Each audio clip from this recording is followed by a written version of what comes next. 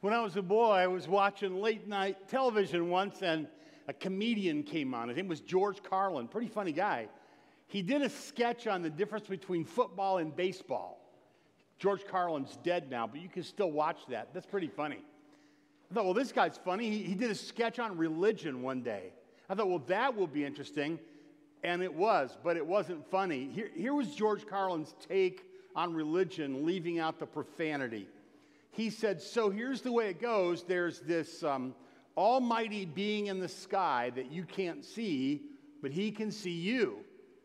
And he has 10 rules nobody can keep. And if you break the rules, he's going to send you to hell to burn forever and forever and forever. But he loves you. That was George Carlin's take on the gospel. Now you know why it isn't funny. He emphasized the wrath of God, but he didn't say anything about the main message of the Bible. I suppose we could give George Carlin a pass. He wasn't a believer. There's a young man in Michigan who was a pastor who should know better, who did a tour not too long ago called The Gods Are Not Angry. And a lot of what he said was true and good. And the questions that he asked, he didn't affirm things that really weren't true. He just left a lot of things out. And his point was, the gods aren't angry with you.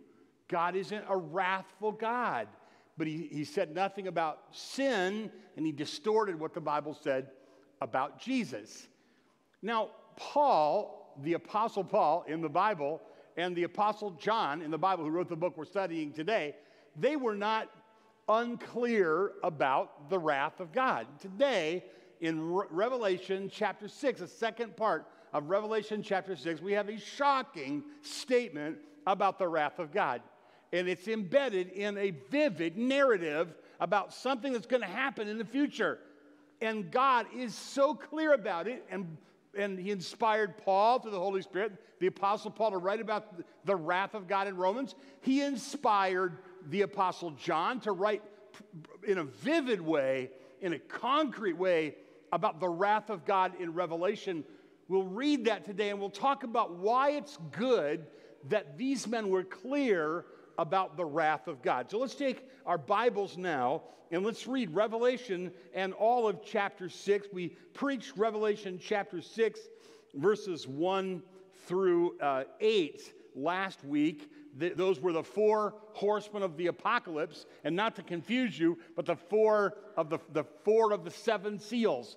We cover two more of the seven seals today. There's an interlude in chapter 7 the next time we preach on this text after Christmas, and then the last of the seven seals in chapter 8. So in order for you to track with this, it'd be a great idea for you to read and study and write down questions ahead of time, and also maybe to take a look at notes online. Now we're reading Revelation chapter 6 and verse 1. Now I watched when the Lamb opened one of the seven seals, and I heard one of the four living creatures say with a voice like thunder, "Come." And I looked, and behold, a white horse, and its rider had a bow, and a crown was given to him. And he came out conquering and to conquer. When he opened the second seal, I heard the second living creature say, "Come." And out came another horse, bright red. Its rider was permitted to take peace from the earth, so that people would slay one another. And he was given a great sword. And he opened a third seal, and I heard a third living creature say, "Come." And I looked, and behold, a black horse. And its rider had a pair of scales in his hand. And I heard what seemed to be a voice in the midst of the four living creatures saying, "A quart of wheat for a denarius, and 3 quarts of barley for a denarius, and do not harm the oil and wine." When he opened the fourth seal, I heard the voice of the fourth living creature say, "Come." And I looked, and behold, a pale horse, and its rider's name was Death. And Hades followed him, and they were given authority over a fourth of the earth to kill with a sword, and with famine, and with pestilence, by wild beasts in the earth.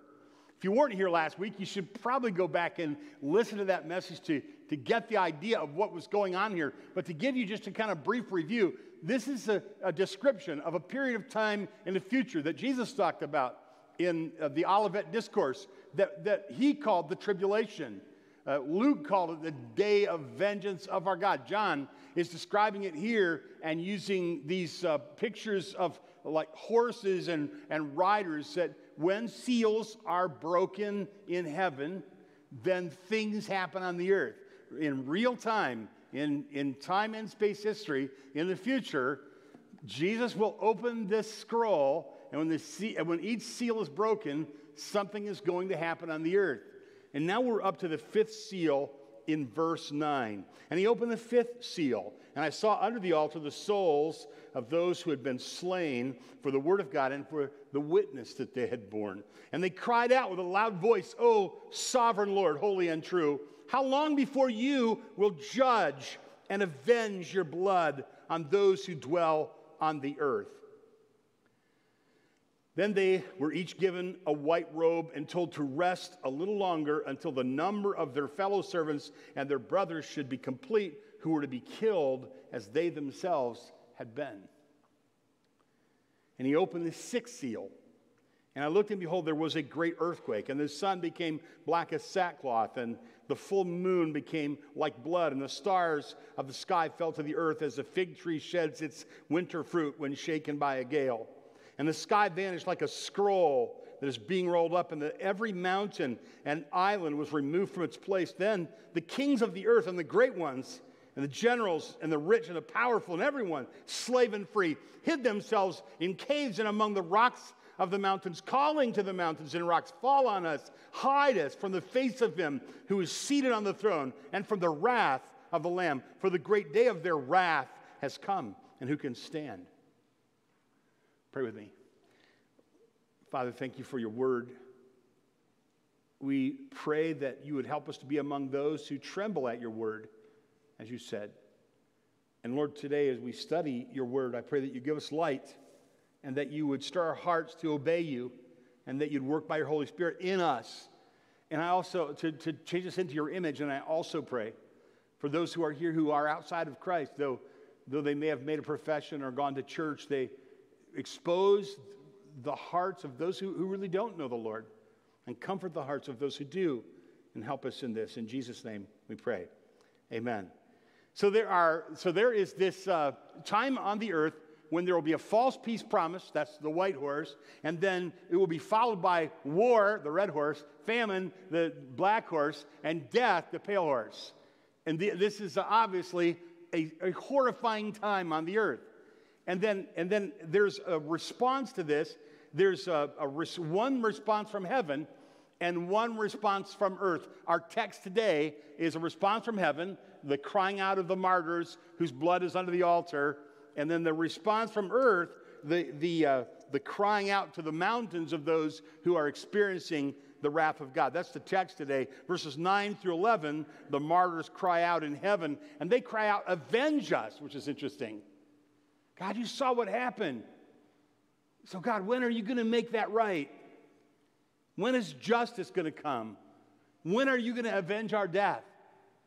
And God doesn't say, "I'm not going to avenge your death." He just says, "Here, wait a little bit until your number is complete, and then I will thoroughly avenge your death. I'll pour out justice on the earth." And then in verses 12 through 17, the wrath is poured out on people that are called earth dwellers, dwellers upon the earth. And if you read through the Revelation, you watch for every time that occurs, earth dwellers, dwellers upon the earth, it's a technical reference. It's a special reference to those who are lost and in rebellion against God. Not just people who happen to be on the earth, but these people are called, those who are in rebellion against God, earth dwellers. And the wrath is poured out on those who dwell on the earth. And they cry out, not to God, but to the mountains, "Hide us." That's in verses 12 through 17. Let's go over that with a little bit more detail. We're now in the fifth seal, and we'll listen to the cry of the martyrs. And we'll ask, what does God want us to learn from the cry of the martyrs? What does it mean, the souls under the altar? What does that mean? When he opened the fifth seal, "I saw under the altar the souls of those who'd been slain for the word of God and for the witness they had borne."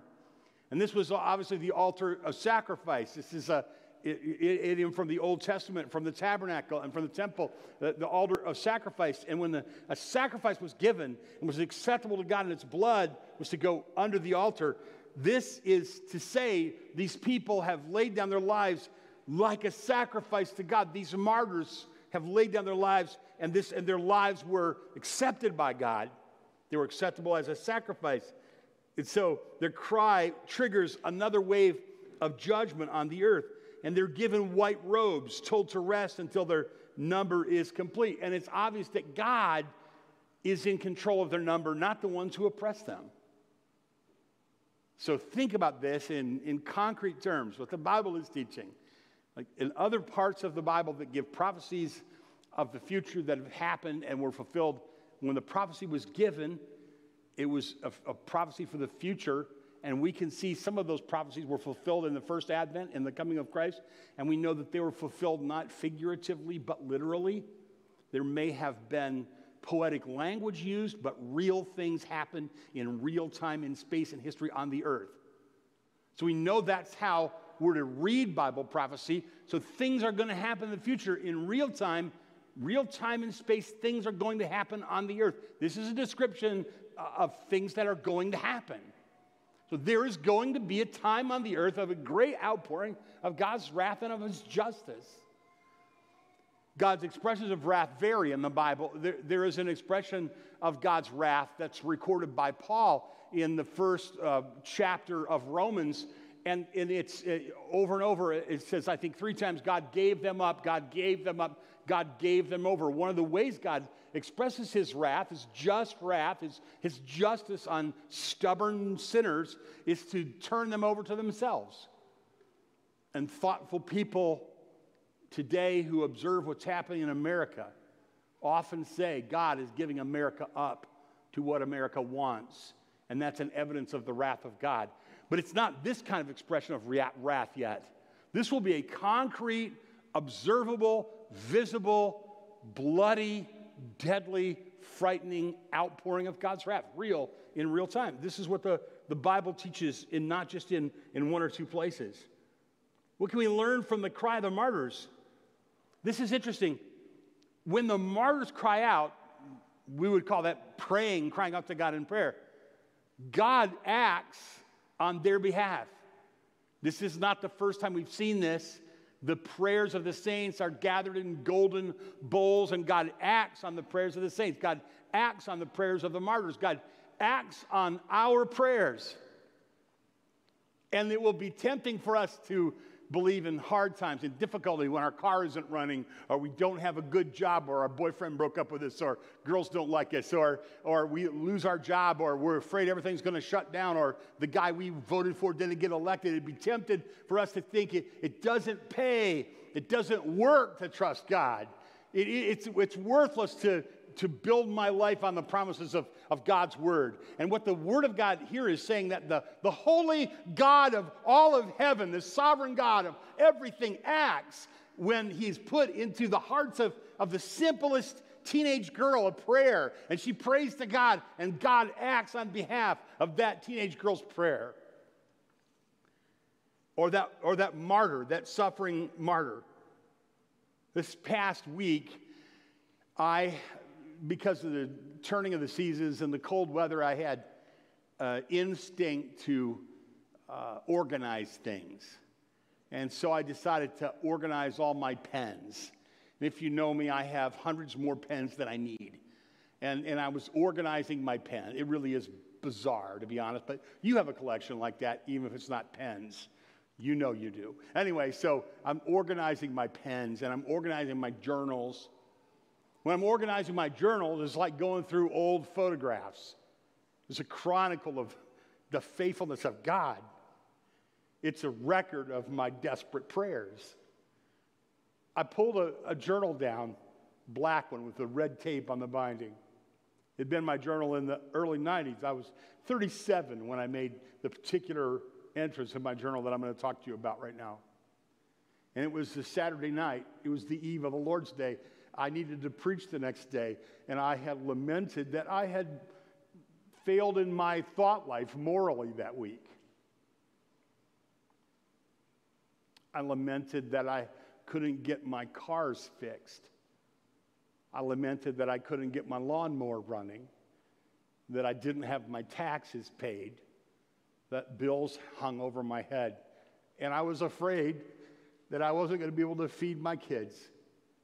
And I told God in my journal, I feel like I don't have much to say tomorrow. You're going to have to help me.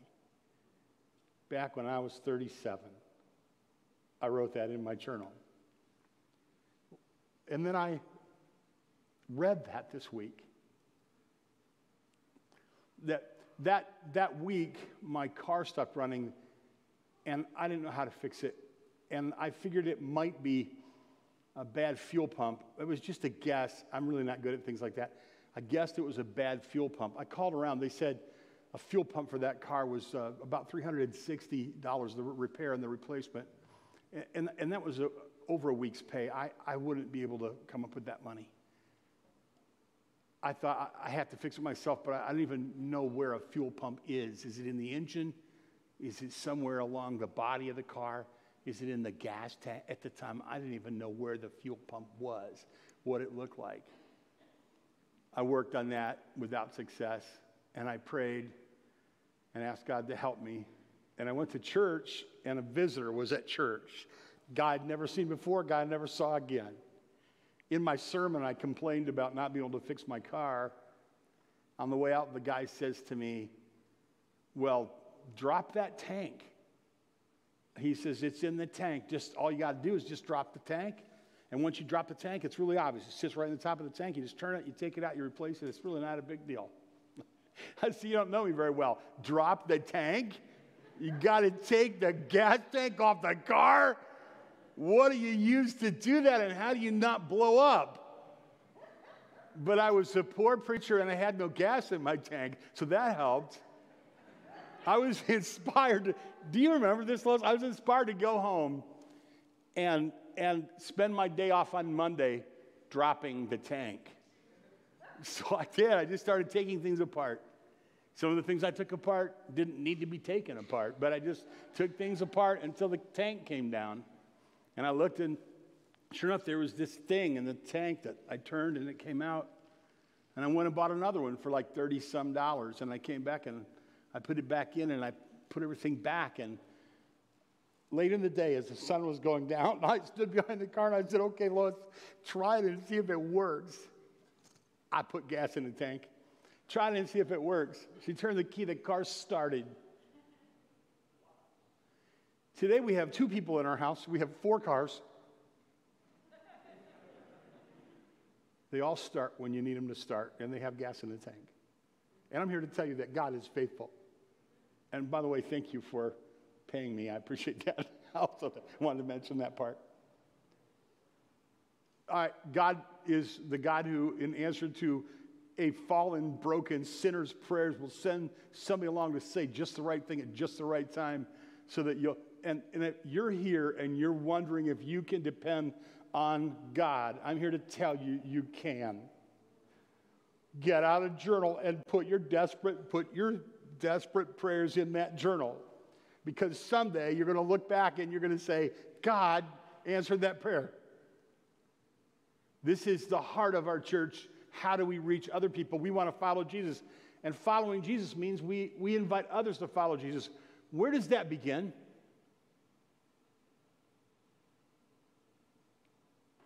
If we want others to follow Jesus, when I tell you the answer, you're going to go, oh, I knew that. Well, I would suggest if we want to win people to Christ, we start with pray, love. You catching where I'm going with this? Invite, gospel conversation. The whole evangelistic program, the whole idea of how to reach others starts with pray. Like, I dealt with a car salesman yesterday. He was a Michigan fan. He came over to my house to sign papers. He had his Hail to the Victor shirt on. And he said he's going over to his brother's house to watch the game last night. That was sad. But anyway, he went over to watch the game. And when he left, I had him on my heart.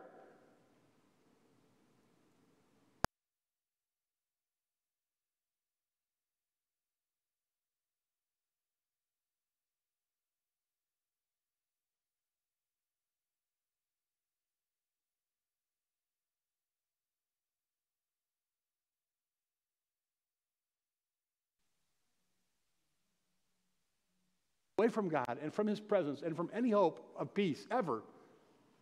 Do you believe the Bible? This is what we're talking about here. So, God, this is what we learned from the martyrs. You may lay down your life. You may die. God acts on behalf of those who pray. Now let's look at the sixth seal. There is this cry of the martyrs, and the lesson from the cry of the martyrs, pray. Don't harden yourself, humble yourself and pray. And then there's this sixth seal that when the martyrs cry out for justice and for judgment and for God to avenge their death, he does. In verses 12 through 17, the Lamb, God himself, breaks the seal, the sixth seal. The seventh seal is in chapter 8 and verse 1. In this seal, cosmic disturbances come directly from God to earth, a great earthquake. The sun becomes black. The moon becomes like blood. The stars of heaven fall like figs, or there's an asteroid or meteor shower.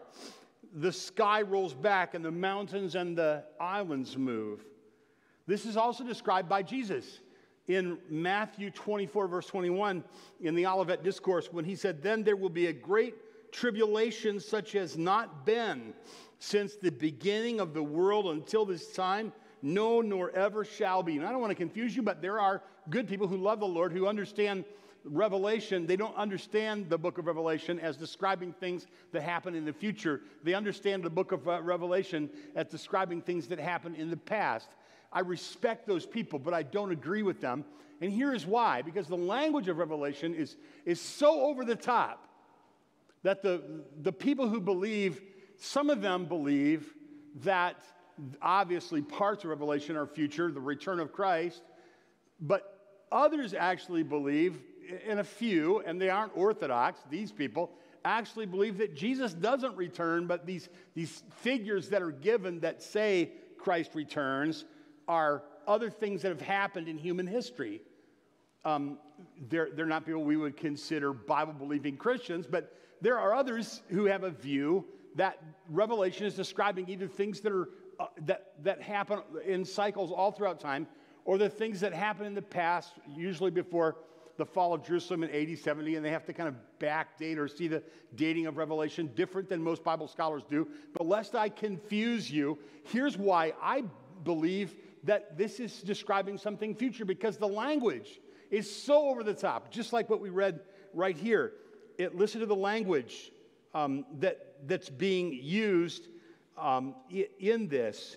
I looked, behold, there was a great earthquake. Sun became black as sackcloth. Full moon became like blood. Stars fell to the earth like a fig tree sheds its winter fruit, shaken by a gale.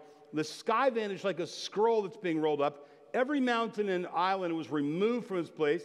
And the kings of the earth and the great ones and the generals and the rich and powerful and everyone slave and free hid themselves in caves among the rocks of the mountains, calling to the mountains and rocks, fall on us hide as from the face of him who's seated on the throne and from the wrath of the Lamb.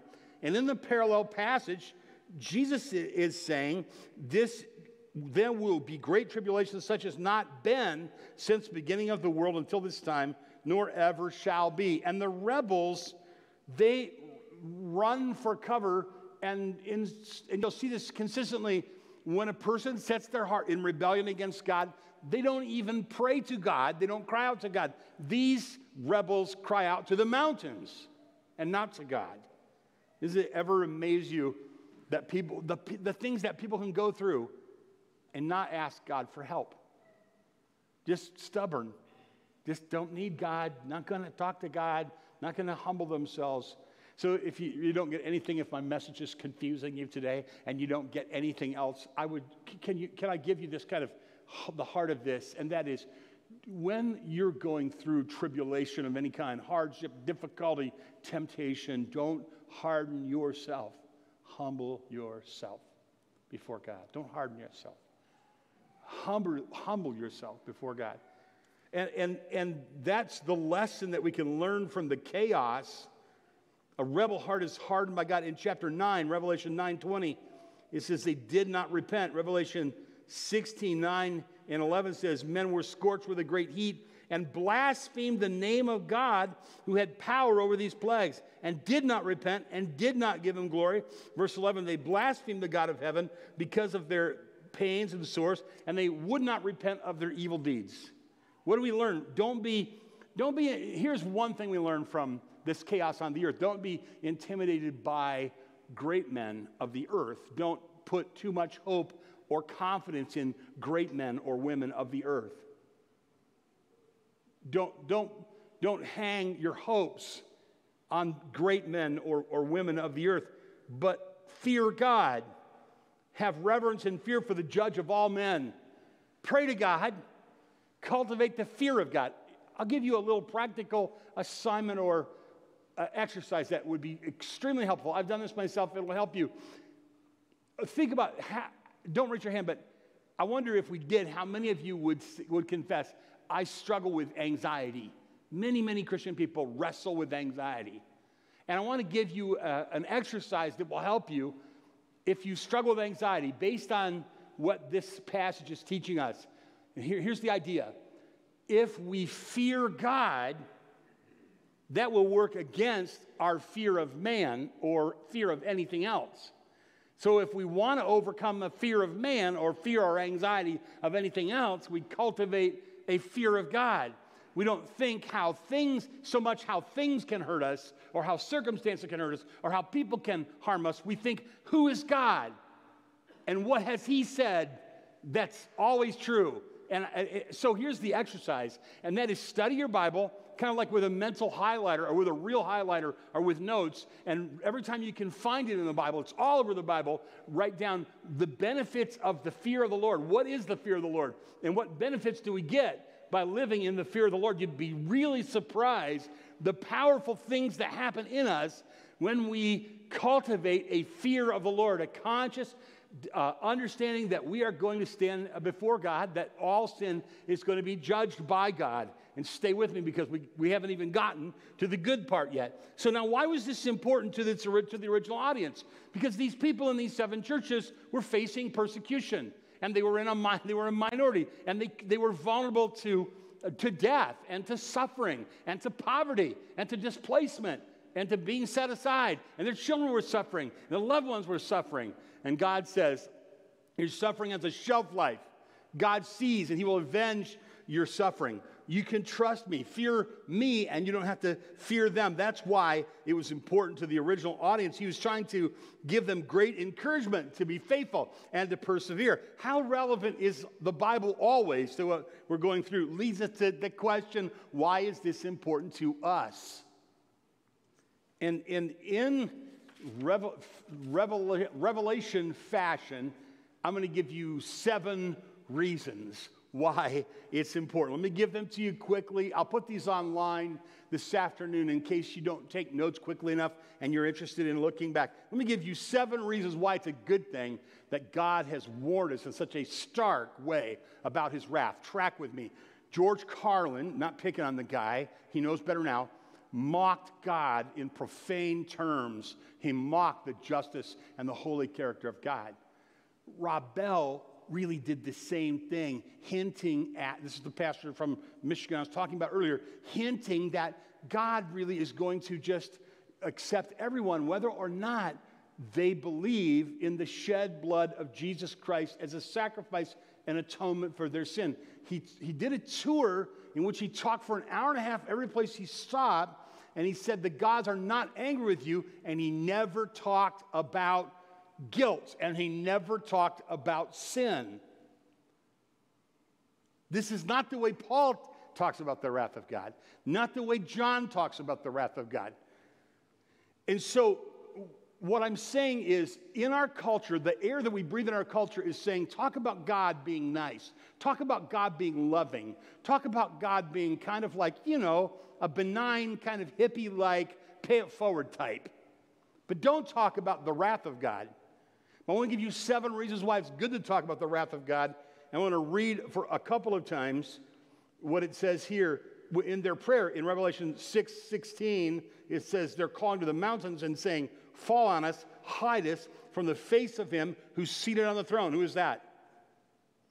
That's God the Father. And from the wrath of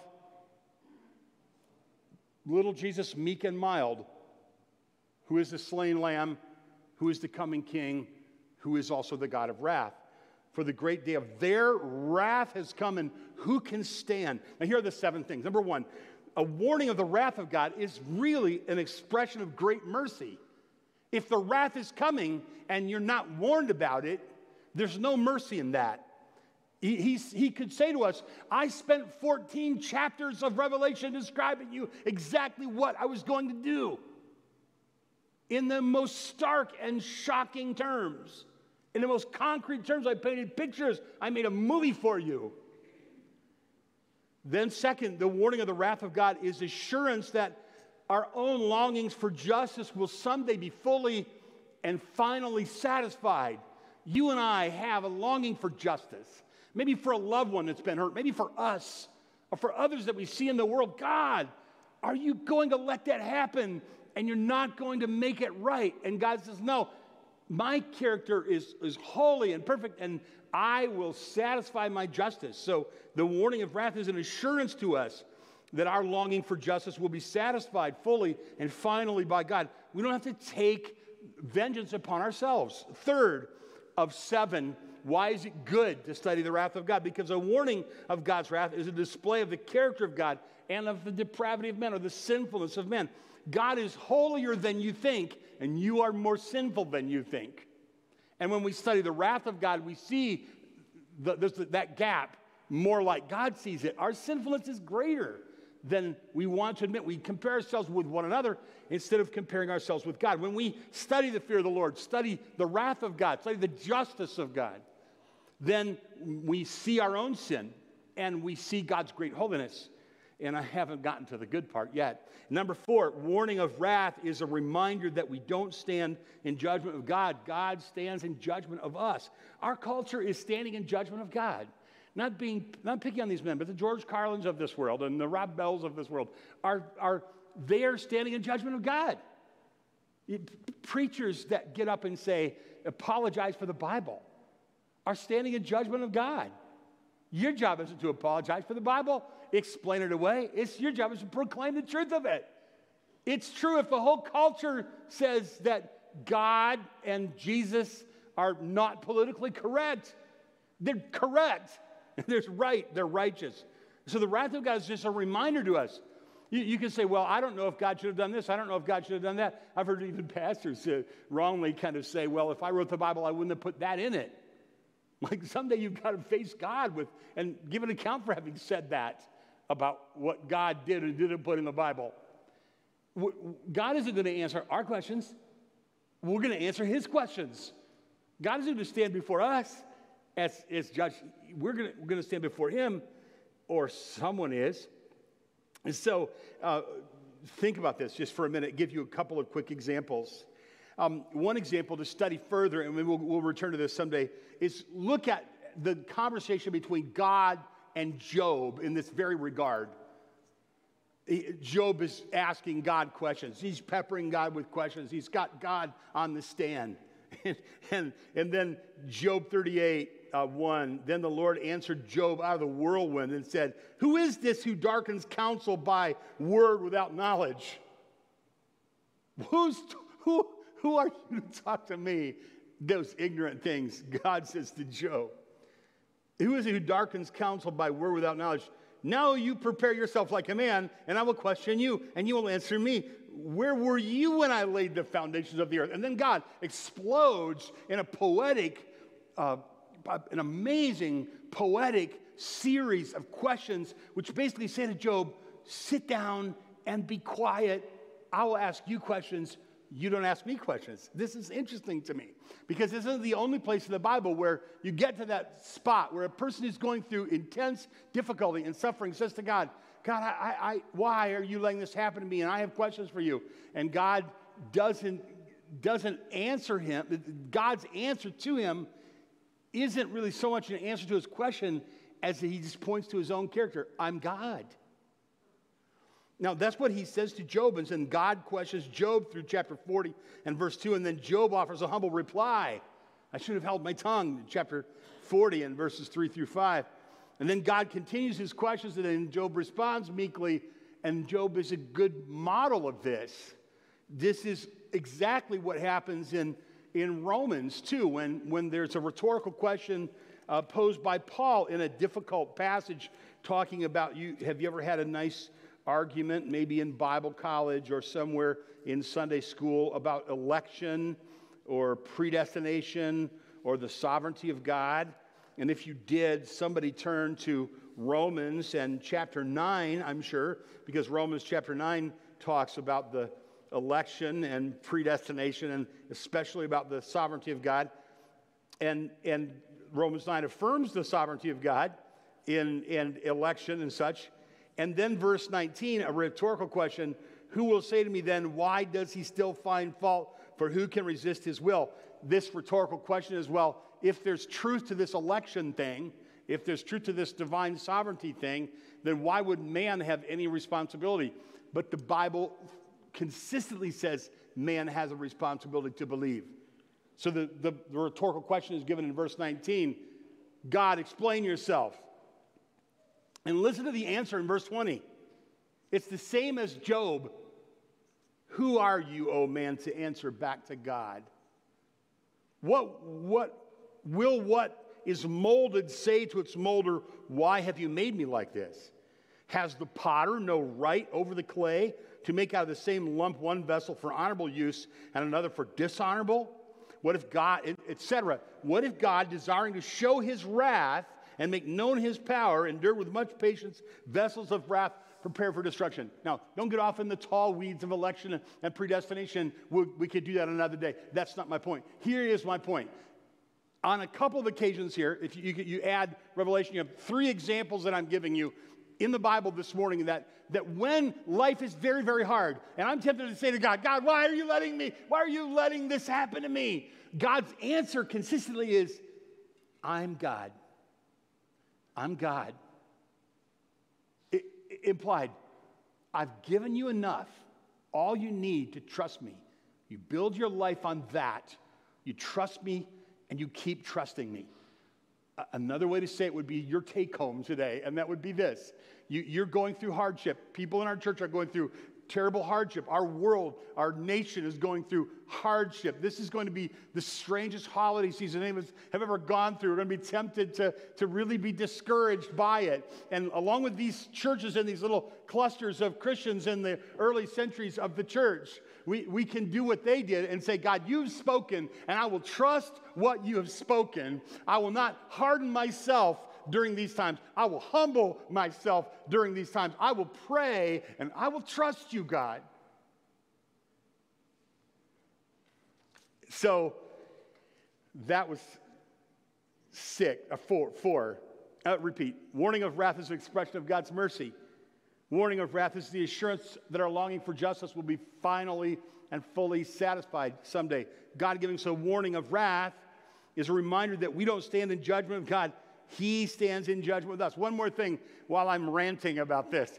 Every once in a while, you'll hear a Christian who means well, maybe going through a very hard thing. I understand, saying, I'm angry with God. Maybe you said that, I'm angry with God. My counsel is minority counsel, I imagine. I would just suggest that you don't be angry with God. I would just suggest that what you do is you say, God, I submit myself and humble myself before you. Though I don't fully understand, I trust that one day you will help, and I repent of this anger.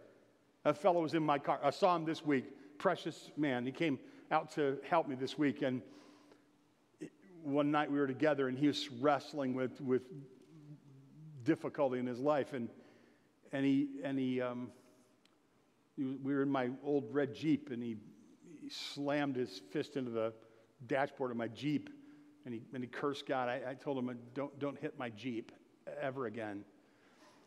And I said, I said, don't do that. And then second, before you get out of my car, you need to ask God to forgive you for what you just said. It's all right if you pour out your heart to God and you tell God you're struggling with sin.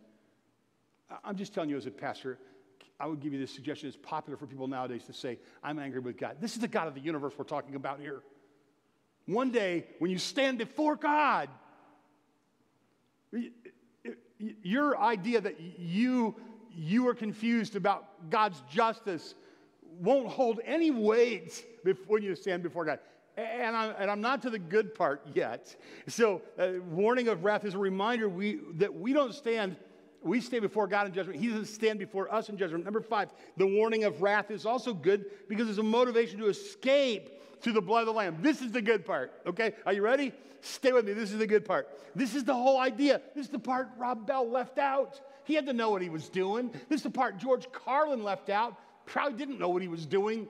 This is like when you give George Carlin gave truth about God. He's holy. He's invisible. He demands perfect justice. If you disobey him, you go to hell. But he didn't say the main point of the whole Bible. But he sent his son, Jesus, who took the wrath of God upon himself. That if we believe in Jesus, our sins will be fully and finally and completely and thoroughly cleansed and washed, and we will never face the wrath of God.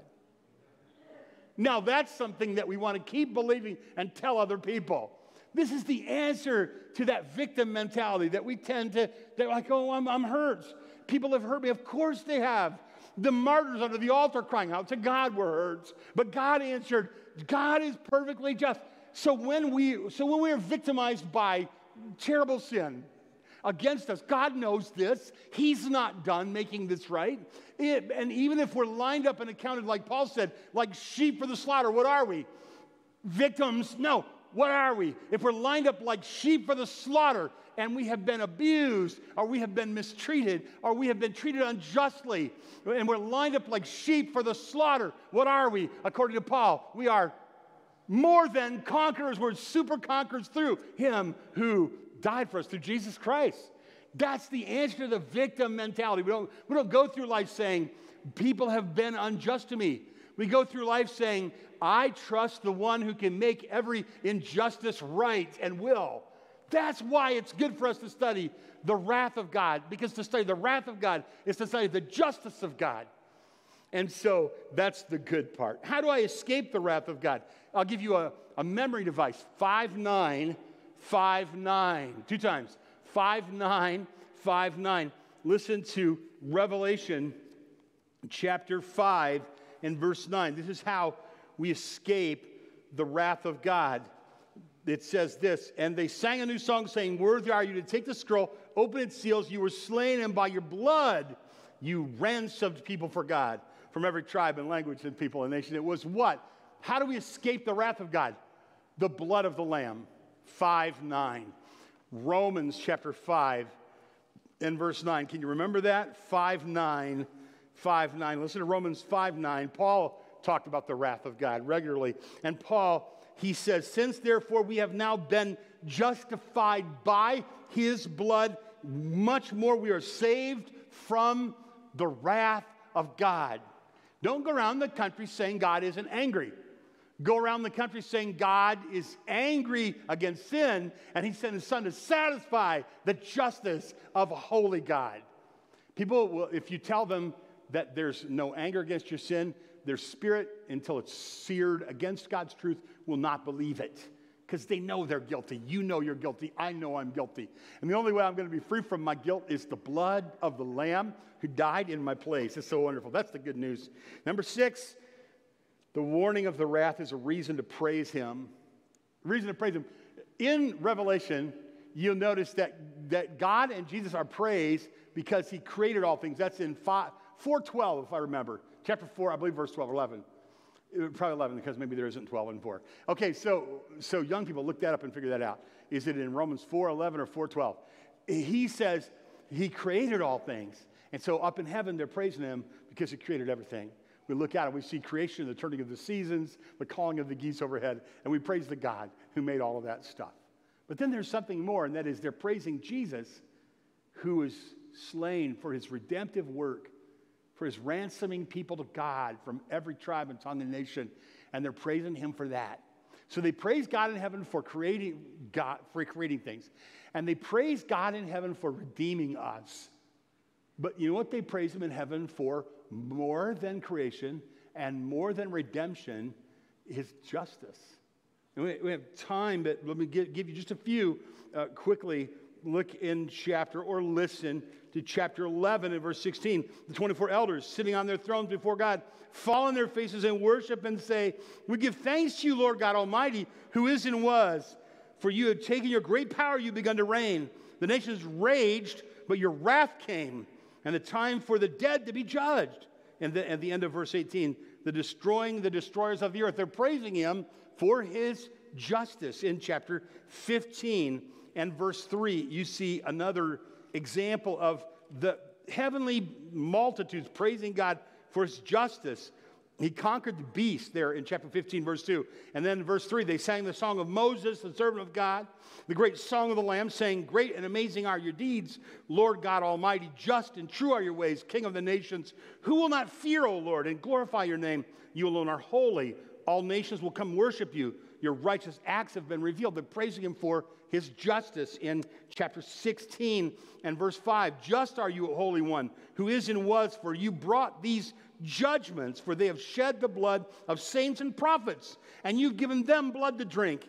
That's what they deserve. And I heard the altar saying, yes, Lord God Almighty, just and true and just are your judgments. In heaven, they're praising God for his creation. They're praising Christ for his redemption. And they're continually praising God because in this future context, because he makes every wrong right, every injustice right.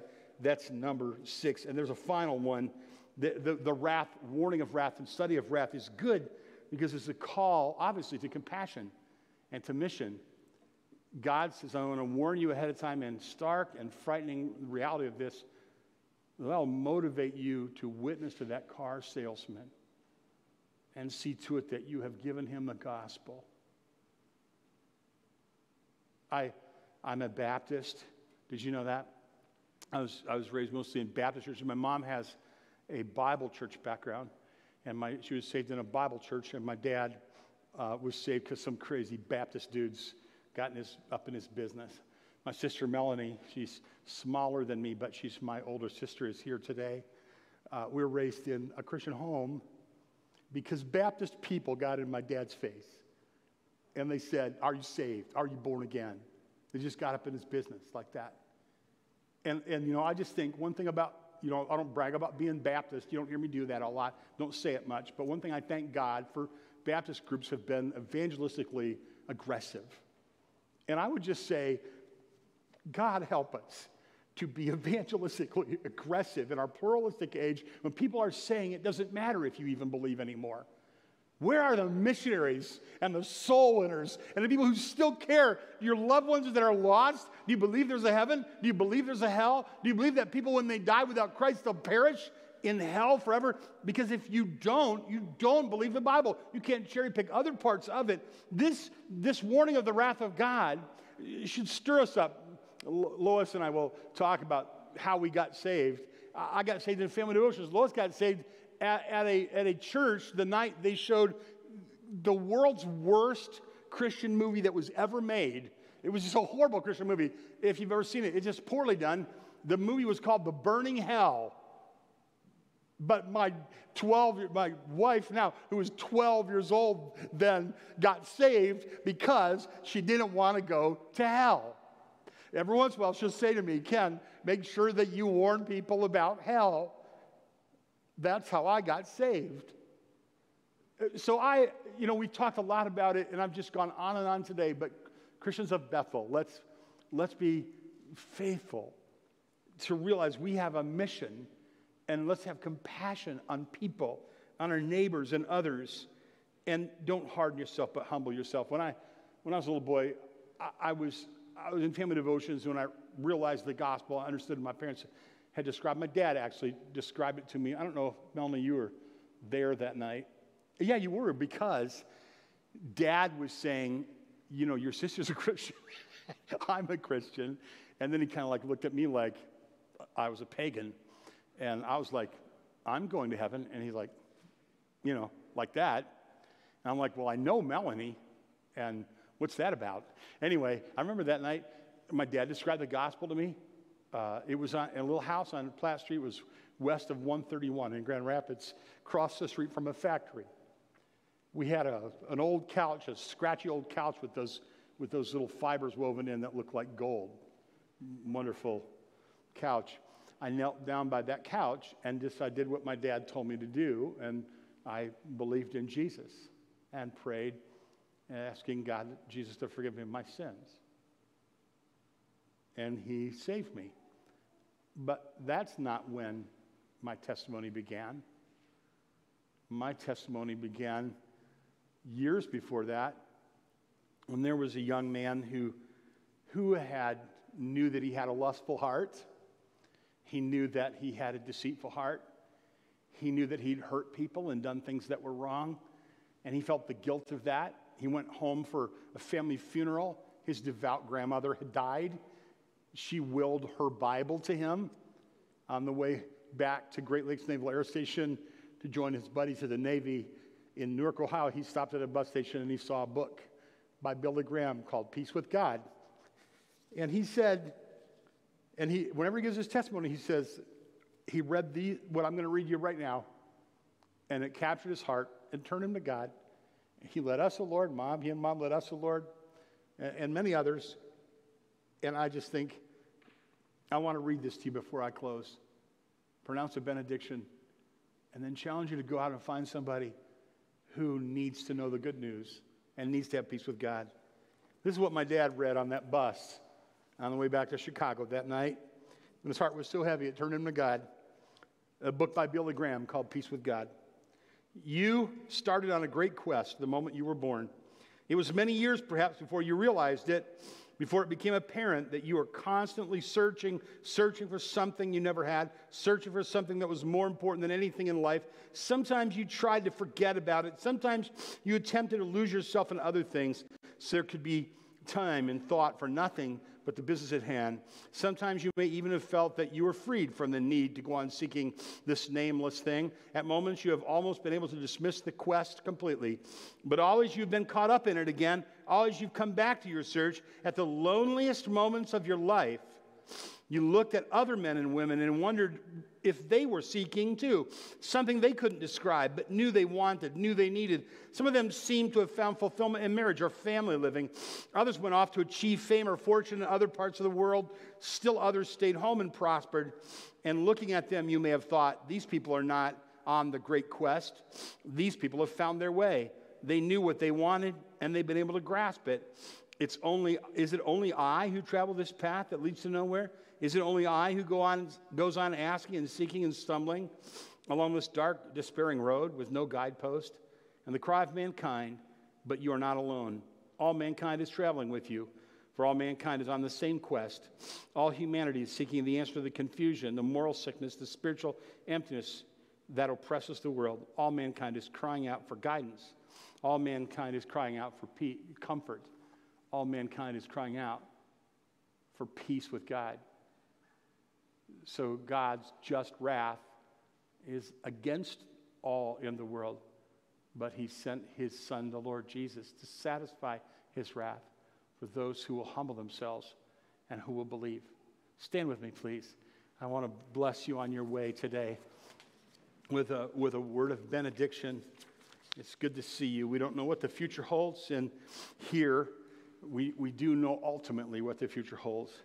God, we thank you that you are not weak-willed and vacillating in the face of evil. We thank you that you not only pour out your perfect justice, but you sent your son Jesus to absorb your wrath, to satisfy your wrath. God, your anger isn't capricious. You're not personally irritated, not meting out retribution for personal grievances, but you are the just judge of all humanity. And we acknowledge that today as we set beneath the teaching of your word.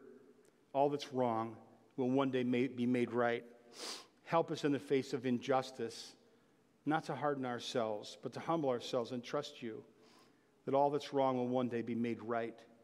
Fill us with holy passion and resolve to make known to others the liberating truth of peace with God through our Lord Jesus Christ. And help us, I pray, help your people that are here. They're your people. They have made an effort to come and worship you today. They have displayed in their behavior today that they're hungry for you, that they need you. So send them on their way blessed today, realizing that those who believe, are made right with God, and they have a message that they can share graciously with other people through acts of kindness and love and words of truth. And I pray that you would send our way people who need you. In Jesus' name we pray. Amen. God bless you. Have a wonderful day.